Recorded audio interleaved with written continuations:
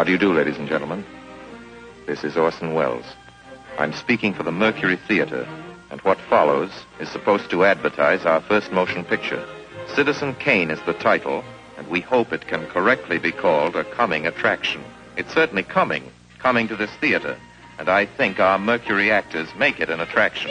I'd like you to meet them. Speaking of attractions, well, the chorus girls are certainly an attraction, but frankly, ladies and gentlemen, we're just showing you the chorus girls for purposes of ballyhoo. It's pretty nice ballyhoo. But here's some of our real Mercury people. This is the first time you've seen most of them on the screen. Hey, give Joe a little light. Thanks. Now smile for the folks, Joe. Smile. Joseph Cotten, ladies and gentlemen. That's it. Joseph Cotten. I think you're going to see a lot of him. Here's Ruth Warwick, whom I know you love. Ruth. Look at the camera, Ruth. We caught Ruth with her hair up. And here's somebody you've all heard on the radio, so I don't have to tell you he's wonderful. Ray Collins. Dorothy Comingore is a name I'm going to repeat. Dorothy Comingore. I won't have to repeat it much longer. You'll be repeating it. And here's George Coulouris, who's a grand actor. I'll say that name again. George Coulouris.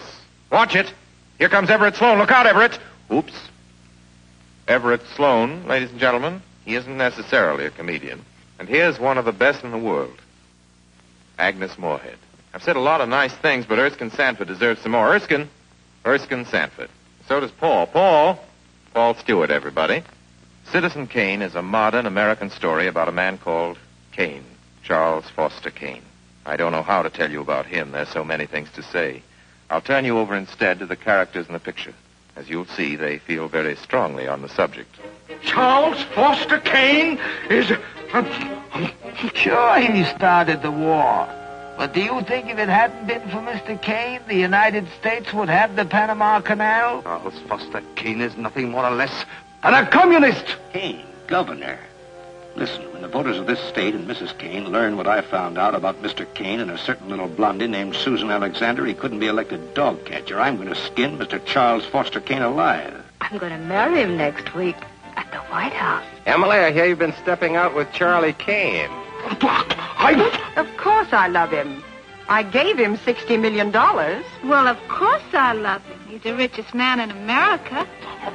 But all the girls say about him at first. But you know, I can't help but admire him. He's crazy. He's wonderful.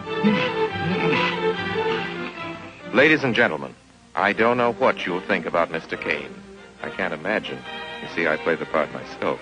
Well, Kane is a hero and a scoundrel, a no-account and a swell guy, a great lover, a great American citizen, and a dirty dog.